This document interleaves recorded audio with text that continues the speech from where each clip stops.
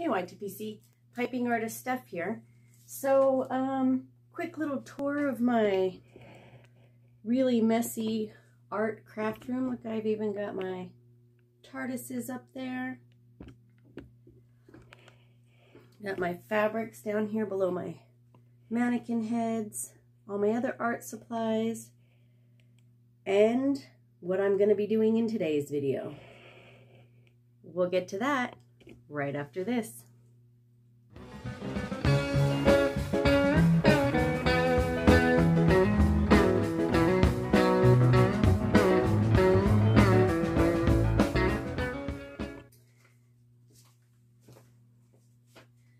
Okay, so I was given a hat, not to keep, to utilize as a pattern from Male Harris, Garbage Man Piper. Sweet chicken, baby.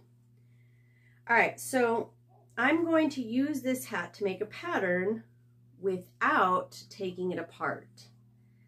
So what I'll do is over here, I'm going to measure all the pieces and parts, all the sides, all the angles, and I'm going to attempt to draw the pattern on a piece of paper, put the pattern over the hat to see if it's just slightly bigger for the seam allowance. And this is what I do on a normal basis, try to make patterns. So this one is one that's a little bit more form-fitting when it's on the head. It's got less material. Let me show you. This one is much wider. This is the pattern that I purchased, and it's pretty much 4 pieces for the exterior, for the top. It's got this top piece with the split back. It's got this round piece that goes in the front, and it's got the top and the bottom of the brim. And then of course all the interior, but as far as the outside, it's only got those. This one has the same amount, but it's split into 1, 2, 3, 4 pieces in the back. So it's still connected to the top. So I'm gonna have to try to figure that out. So here we go.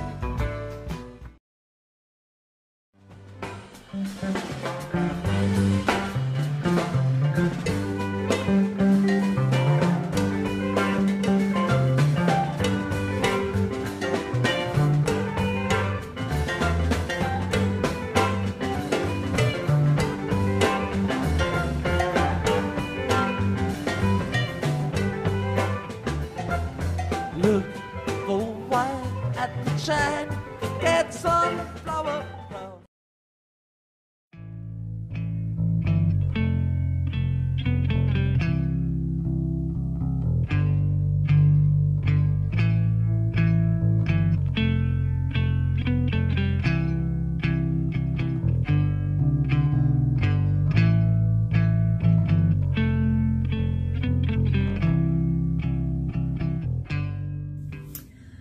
Okay, well, this is all crooked now. So I made the pattern and it seems to fit the hat. And as I wrote here, seam allowance, a 1/4 inch or a 1/2 centimeter all the way around for a seam allowance. Now what I usually do is I'll use my chalk on the fabric and make a really thick line, and I'll cut on the outside of that line instead of the inside of the actual pattern. Because when I get patterns from the store, they already give you the seam allowance. So you cut out exactly on the lines, on the line of the pattern. But when I make my own patterns, I always make it the exact size. And then if I want it to be larger, like a larger size, I'll do 1 inch instead of 1/2 inch or a 1/4 inch, depending on how much larger I want to make the hat. So if you want to make a hat like this would be considered a small. If I wanted to make a medium, instead of a 1/4 inch, I'd make it a 1/2 inch. And if I wanted to make a large, I'd make it 3/4 or an entire inch. So I go up about a 1/4 inch or about a 1/2 centimeter for each size I go up. And then of course you have to measure the inside of the head circumference. So you have to measure your piece of sweatband or whatever you want, the inside band. You have to measure that and make sure that it fits at the very end. Sometimes you take it in more, sometimes you sew less of a seam. And so now I'm going to attempt it, and that'll be a video for next week. I'm gonna go ahead and cut it out today and film it, but you guys probably don't care about the end result after watching me do all these measurings and everything. Maybe you do. I don't know. Put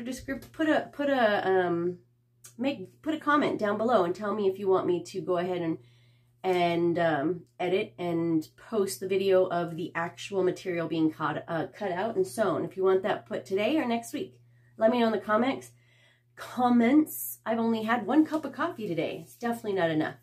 So thank you guys for watching. I know it's interesting to watch people actually do their own crafts. Some people may not watch this. Some people may think, oh, it's lame to watch people make their own patterns or to cut pipes or to whatever they're doing, woodworking. But some people might find it enjoyable. So I went ahead and that took me, the video is probably only going to be a few minutes, but that probably took me about a 1/2 hour, 45 minutes to measure and cut out the first attempt and then the second attempt and then put it on the hat. So we'll see in the next video. Thanks for tuning in.